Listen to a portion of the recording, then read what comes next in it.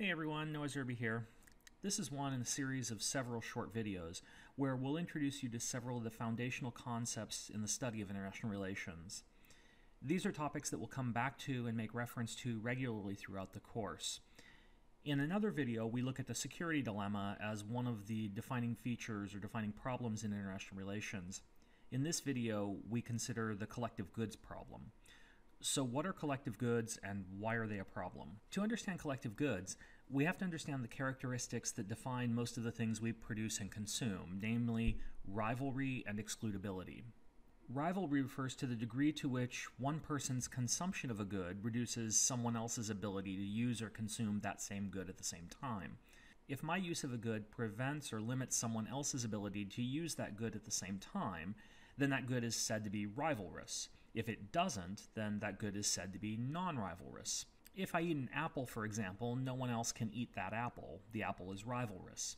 If I'm driving my car from Arcata to San Francisco, someone else cannot simultaneously be driving that car from Arcata to Portland. The car is also rivalrous.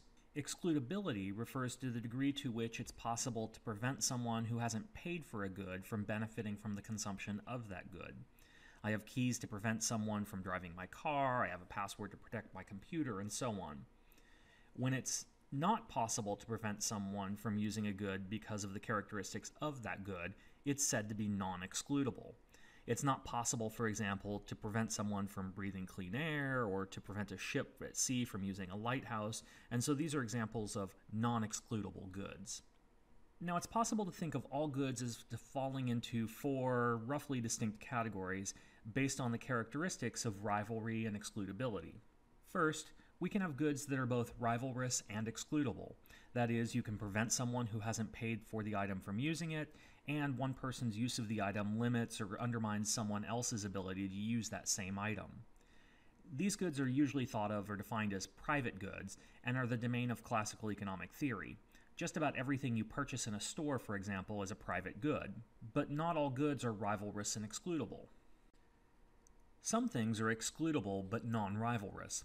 That is, it's possible to prevent someone who hasn't paid for the good from using it, but one person's use of the good doesn't prevent someone else from using the good at the same time. Such goods are usually referred to as club goods. Satellite or cable television, movie theaters, and private parks are all examples of club goods. Sure, cable companies can prevent someone who hasn't paid for the good for the cable from using it, for example by scrambling the signal, but one person's use of the good doesn't diminish someone else's use. Just because I'm watching cable television doesn't mean my neighbor can't also be watching cable at their house. Toll roads outside of rush hour or unfilled movie theaters fall into the same category. They are excludable and non-rivalrous. Conversely, we have goods that are rivalrous but non-excludable. Here, one person's use of a good necessarily diminishes another person's use, but it's difficult or impossible to prevent someone who hasn't paid for that good from using it. These are normally called common pool goods. The best example of a common pool good or a common pool resource are fish stocks in the ocean. Certainly, one person's consumption of fish stocks, especially if we think of overfishing, will undermine someone else's ability to use the same fish stocks. You can't catch a particular fish more than once. But it's exceedingly difficult to prevent someone who isn't authorized to fish from doing so, especially when fish move between international jurisdictions like in the North Atlantic. And finally, we have public goods, which are both non-rivalrous and non-excludable. That is, one person's use of the good does not diminish another person's use, and it's difficult to prevent people who haven't paid for a good from benefiting from it. Examples here might include national defense or broadcast television. Historically, such goods have been provided by the state, as the market is unable or unwilling to provide public goods in sufficient quantities to meet public demand. And it's these final two categories, common pool goods and public goods, that we'll spend the most time with in this class. But for now, let's focus specifically on the collective goods problem. The collective goods problem centers on the question of how we can get two or more actors, whether it be states, individuals, whatever, how we can get two or more actors to work together towards their collective interest when doing so requires one of them to forego individual interests. How, in other words, can we prevent free riding on the effort of others? The unique nature of the global system makes traditional solutions to the collective goods problem less workable.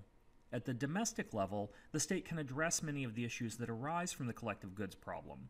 Legal systems can limit or enforce access to goods, and the state can use taxes to provide public goods.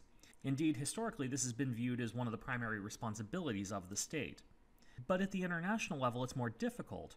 How, for example, do we prevent nuclear proliferation, or protect the environment, or guarantee human rights, or ensure a healthy and well-fed global population? All of these questions invoke the collective goods problem at the international level. These are questions and issues that we're going to return to throughout the semester. So that concludes our introduction to the collective goods problem.